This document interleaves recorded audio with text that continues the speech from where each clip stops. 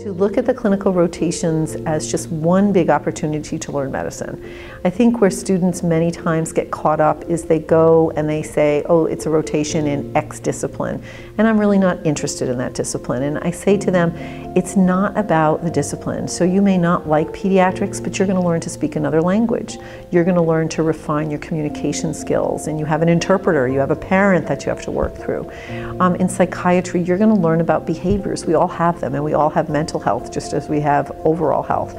And no matter if you're doing surgery, medicine, primary care, a specialty, everyone has behaviors and have mental health issues. And so if you look at your rotations as medicine, I'm learning the practice of medicine, then you're going to glean more from each rotation. And then when you're done, you can say, here's where I want to practice and hone your skills.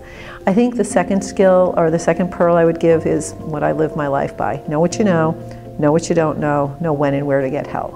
So when you know it, volunteer the information. If you don't know it, say, I don't know, or I forgot. I know they taught me that, but right now I can't bring it up. And then what's really important is to go back and look it up. And it may be that you excuse yourself and in a few minutes run off down the hall or to the restroom and Google it or look it up in Hippocrates and come back to them. Or it might be that night where you went home and read on a topic and had a more extensive knowledge base and then came back the next day and said, I want to follow up on you on that question you asked me yesterday.